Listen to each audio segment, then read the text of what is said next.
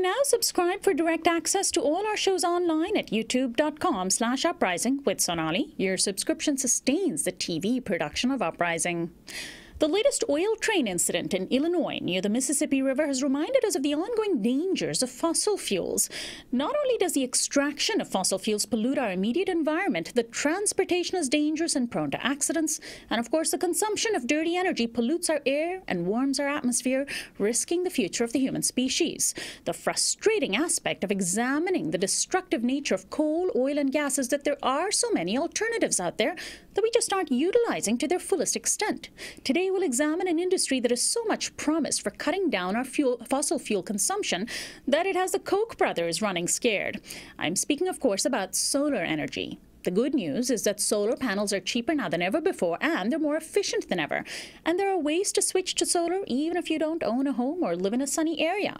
Joining me in studio to discuss how much more viable solar is today and to dispel some myths about the industry is Pamela Burton. She's a founder and CFO of Puget Sound Solar, based in the state of Washington. She served as president of Solar Washington, and in a past life, she was the director of the Pacifica Radio Archive, so she's a history with KPFK where our program is produced. Welcome to the show, Pamela. Thank you so much. So great to be here. Thanks so much for joining us. Well, before we get to the threats to solar, tell us about why it is actually a really great time to be in the solar industry today.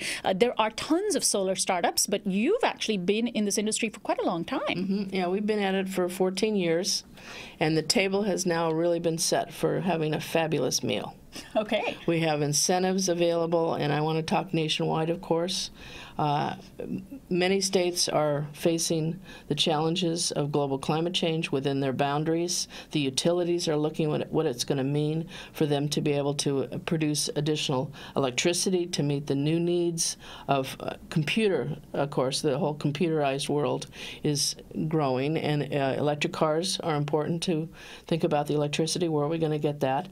So it's a race to get it taken care of, and it's really quite exciting. I go to these solar conferences, international solar conferences.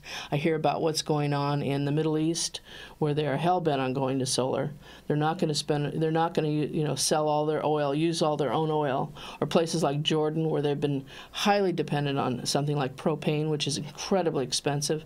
They're going to solar full on. So of course, the Chinese now are producing solar with the opening of their dams. They have a lot less expensive electricity available, so now they can get into it. They can be making the solar-grade silicon, which is, of course, a mainstay of the solar panels, how you make solar panels.